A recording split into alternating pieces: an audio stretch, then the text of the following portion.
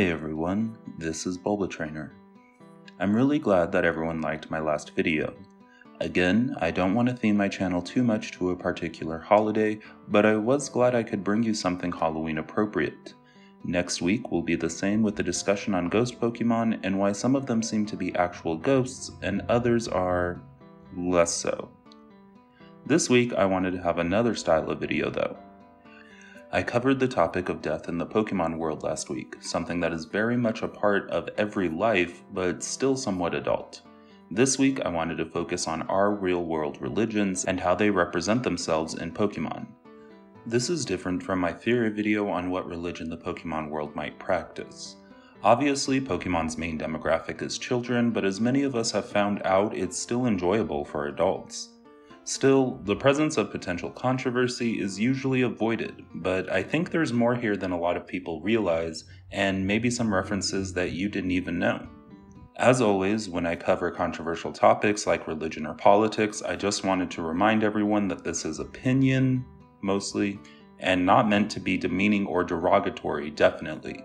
I have a religion myself, and I think that being able to analyze these topics, even in the context of Pokemon, is part of being an adult. That being said, if you have polite comments or thoughts, I'd love to see them down below so the YouTube algorithm will like me, and don't forget to subscribe so you don't miss out on any future videos like the ghost type coverage next week. It's very easy to assume that Pokemon as a franchise hasn't delved too much into religion, especially if you grew up in North America or Europe and didn't have too much experience with religion outside of Christianity or monotheism in general. These are certainly depicted occasionally, and there's some borrowed symbolism, but the examples will be few and far between as the franchise does not originate in a Christian or even a monotheistic country. However, in the same way that kids are meant to understand the shoulder angel and demon in things like SpongeBob or The Emperor's New Groove, religious references can make their way in without being too obvious. Bulba fact, the shoulder angel and demon actually predate Christianity and have roots in polytheistic religions of ancient Greece and Rome, with beings like the genius and daimons, correct ancient pronunciation, following people through their lives and influencing them for good or bad. Now, the way that these cultural icons are understood brings us to, at this point, what should be called my favorite episode, The Ghost of Maiden's Peak. Honestly, how many times have I called back to this episode? Anyway, there's a scene where Misty, trying to fight the ever-changing Ghastly, brings out a cross. This would be one of those cases of cultural depictions of religion. Misty isn't likely to be Christian, it's just an obvious ward against a vampire. In the same way, and something that I've brought up before, there's a Christian church in the episode Wherefore Art Thou Pokemon, but it's being used as a location for a wedding. Again, the context here is that even in Japan, which only has a small percentage of practicing Christians, the church is seen as a place where weddings happen. And since the episode is themed around weddings and love and a less tragic Romeo and Juliet reference, the church makes sense. But these are just the gloss, the outer layer. I want to take Mama Odie's advice and dig a little deeper. I might not get every reference, but I want to see what sort of things people might have missed if they don't know what to look for. And it's not just a cultural thing either. The place I want to start is actually a Pokemon based on Roman polytheism. Indeedee, to me, immediately called forth representation of the Lares, which are household spirits in Roman polytheism that are meant to guard the house and family. What people generally understand about Roman religion is the big names like Jupiter and Minerva, but there was also a very complex domestic cultus as well. Cultus in this context is referring to a method of worship, not cults the way we use the word today. When looking at depictions of Lares, we see the welcoming gesture similar, and the drinking horn of the deities looks really similar to the tufts of hair on Indeedee. The Lares were also usually depicted in pairs, and though their representation was usually only male, they don't have a particular mythology that limits them to that option only. The Lares are not servants in the way that the Pokemon seem to be, but they do keep a watch over the home and the family, and in return, they require gratitude and maybe a small portion of each meal, a very simple sacrifice. Similarly, Indeedee are easy to placate, thriving on appreciation. From these household deities to some major ones, I want to stop off in Alola, because there's really no denying how much the guardian deities are inspired by the Hawaiian religion. The Hawaiian religion has a multitude of gods and goddesses, but there are 4 major deities that we're going to look at. Kanaloa, who is associated with the ocean and the underworld. Tapu Fini can control the ocean and has connections with the other side. For one thing, its fog can tear through the barrier between the living and the dead, and for another, its location in Japanese is not the ruins of hope, it's the ruins of the other side, which I probably should have brought up in last week's video, but spilled milk tank. Lono, who's associated with peace, and whose 4-month-long festival was associated with not doing unnecessary work. Like, non-essential laborers didn't work for 4 months and played and enjoyed the fruits of their agricultural labor and had religious ceremonies. I seriously want that union. Tapu Bulu, who by the way is my favorite guardian, is also known for its controlling of vegetation. Bulba fact, vegetation is related to agriculture. It has a generally peaceful nature, and get this, they call it the lazy Pokemon. I seriously want to dive deeper into this topic, but let's just say I have some theories about this exact phrasing. Tapu Bulu doesn't care if you call it lazy though. It understands the importance of rest. Also, it rings a bell so people know it's coming so it can avoid conflict. Do you know what this is? It's called a kakara, or a shakujo in Japan. And though it's attracted a host of other uses, it's basically the same concept for Buddhists. You jangle the staff as you're walking, and sentient creatures are frightened by the noise, so you don't actually kill one or get into a fight. Tapu Bulu is found in the ruins of abundance, agriculture, having the abundance to take 4 months off to rest. You get it. Kane, who is the highest of the 4 higher deities, is associated with the sun and procreation, and Tapu Lele, who can sprinkle you with these scales to heal your wounds. There's a bit of cruelty to Tapu Lele. So in English, it's only hinted at because the scales it scatters can do harm if too many are used, which sounds like a warning against greed, except that it'll totally sprinkle you with extra on purpose. In Japanese, though, it's outright stated that the war it ended was likely by it goading the battle on by healing the soldiers until they fought to the death. I think this is meant to be because of Kane's association with the sun. Think of it, generally the sun is good and helpful, but there's also things like sunburn and certain cancers and heat stroke and the sun in your eyes when you're trying to head home.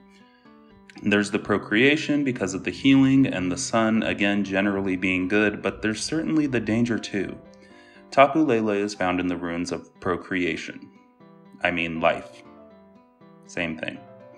Ku, or Kuka Ilimoku, is associated with war and politics. This is the one with the weakest link. Even though Tapu Koko is found in the ruins of conflict and can get explosively mad, it doesn't appear to be any more related to war. Instead, it's said to be fickle and picks and chooses who it helps on a whim. It can also get violent, but often forgets why it did so to begin with. Those can all be said to be coded phrases for war, but we're going to give it a pass. After all, having it go around and start actual wars would have been odd for a Pokemon game. Alola isn't the only region to be influenced by real-world mythologies and religions, though. We can look at the Sinnoh region as well.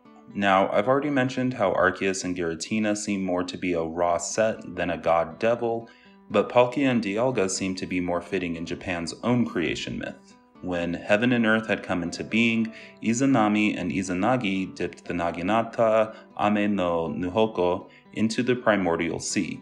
In some versions of the myth, the drops that fell became the islands of Japan, but in the complete telling, the drop forms a single island, Onogoroshima, where they construct a heavenly pillar, which they use in a marriage ceremony that eventually leads to the other kami and the islands of Japan. They use a spear, and they construct a pillar to set forth the rest of creation. A spear and a pillar. Shinto is also the inspiration for the shrines, such as the one in Elix Forest, the design of Chingling and Chimecho, which resemble the protective or attention-grabbing bells in Shinto shrines, almost everything to do with the episode Ghost of Maiden's Peak, including the festival itself, the boat meant to guide the spirits of the dead, the protective Ofuda, which are called anti-ghost stickers in the dub, but whatever, and even the fact that the maiden herself has been enshrined. Thunderous, Tornadus, and Landorus are based off of the kami Fujin, Raijin, and Inari, while their Therian forms are based off Quetzalcoatl, Huitzilopochtli, and Tezcatlipoca, so a nice syncretism. Perhaps the largest influence of Shinto, however, is Tsukumogami, which is an idea that after a certain amount of time, usually 100 years, inanimate objects can gain a kami. Going into depth about the word kami and the implications of a household object containing one is a bit tricky. It's not reverent enough to merely say that they are haunted, but it's also not like your grandmother's teapot becomes a full-on deity. But it suffices to say that many Pokemon are based on this idea. Anything that doesn't seem like it should be alive is probably a Tsukumogami, or based on one. Klefki is one example. It's possible the Clink line, Voltorb and Magnemite are Pokeballs and magnets that have been animated. Baltoy and Claydol, the three pollution lines, Grimer, Coughing, and Trubbish, can be said to be pollution brought to life. Often when people are aware of this influence, I see the additions of Banette and other ghost Pokemon, but even though Banette does develop its own spirit of vengeance that seeks the child who threw it away, haunted objects aren't necessarily restricted to Shinto or Japan, especially the idea of a haunted doll. It's very much present in a lot of mythologies. In some of the other ghost Pokemon's case, like Kafragigas, it isn't a case of those inanimate objects developing their own spirit, it's more those objects being possessed by an already existing spirit. It's a fine line, but it's there. But that's just for me. I suppose everyone might view it a little differently.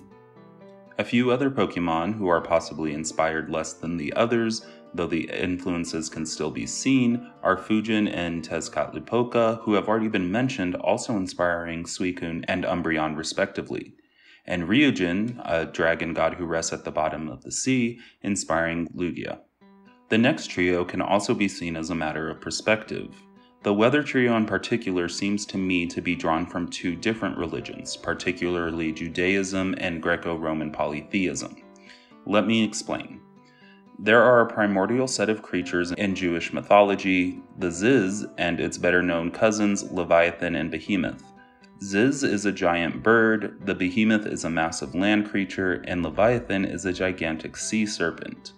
Leviathan and Behemoth specifically are said to be destructive, and this resonates with Kyogre and Groudon, and while Ziz doesn't specifically temper the other two, Rayquaza is meant to fill that role. However, there is also the possibility that these three are meant to reference the three brothers of Greco-Roman polytheism, Zeus, Poseidon, and Hades, or Jupiter, Neptune, and Pluto. The reason why is that when people are told myth, they know that the brothers pulled lots, Zeus got the sky, Poseidon got the sea, and Hades got the underworld. They might even know that it's Poseidon who is actually the bringer of earthquakes. But if I may make a drastic simplification of a complex subject real quick, Hades was often combined with another god, Pluton, or sometimes Pluton is just another name for Hades, which is where the Roman name Pluto came from. Pluton is the god of wealth, the idea being that if the dead belong to Hades and the dead are put in the ground, then obviously everything else below the ground must be his as well. And it's in this nugget that I think the Weather Trio might be connected to this myth. Rayquaza as the leader of the other two and the sky, Kyogre guards the sea, and Groudon is on land, controlling not what's just on the top part of the earth but what's below it as well. Kyogre can even learn Earthquake through TM. I'll admit there's a bit of speculation on that one, but in either case, religion was the primary influence, and that's really what this entire video has been about. I wanted to look at religion, a topic which normally wouldn't be covered in a franchise like Pokemon, and see how it might have influenced the games. I've been trying to temper myself about the length of my videos, and as a result, I tried not to include too many cases of mythological beings in this overview / semi-theory / discussion, just deities. That doesn't mean that they're not out there, it's just the line has to be drawn somewhere. It's also why I didn't include the legendary Titans. They are part of Jewish folklore, but not Judaism as a religion. But I'd love to continue this discussion in the comments down below. If you can think of anything I might have missed, let me know. If you made it this far, I'm hoping you might subscribe for more, ring the bell, leave a like, comment, all that jazz. I will see you all next time. Thank you, and stay safe.